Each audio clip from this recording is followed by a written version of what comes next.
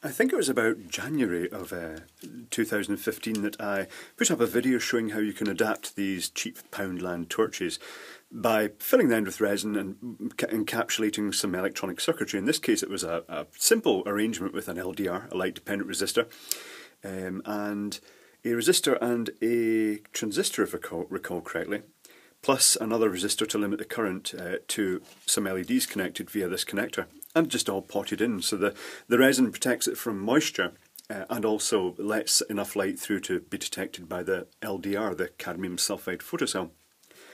And it's now been out with these lights connected. This is also an opportunity to test these lacquered wire lights, which are basically, it's transformer style wire. It's the copper wire with the lacquer on it.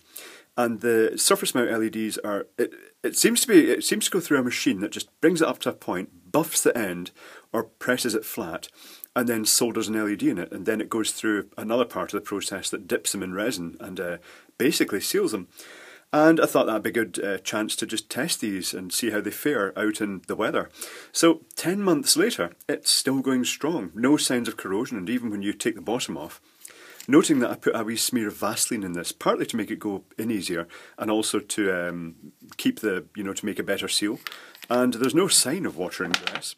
Although this hasn't been pushed into the ground, it's actually been sat into a cup, but it does get a lot of water around the base. You can see the slight corrosion here where that's, a slight tarnishing, or just dirt really actually, because it's rubbing off. But so that's good. The switch hasn't given problems, the switch was still working. And the electronics were still working, and the LEDs are still working fine, so it's a win all round. The only place I saw a very tiny spot of corrosion was on the very last LED, because what they've done is they've basically cropped it off at the very end in the last LED, and that meant there were two little tail tips of the copper exposed. And where that was, it's obviously the water has dripped down and hung on the end, and that had been obviously tracking across, even though it's low voltage, about probably 2.53 volts. It had caused that sort of green verdigris effect because of the DC corrosion. So the only thing I'd say is that if you've got a set of these lights and you're going to put them outside, maybe just cut the last LED off. And if it's just one of these parallel circuits, and then stagger these leads, or just put a wee dab of resin, or put something across the end to seal the end off.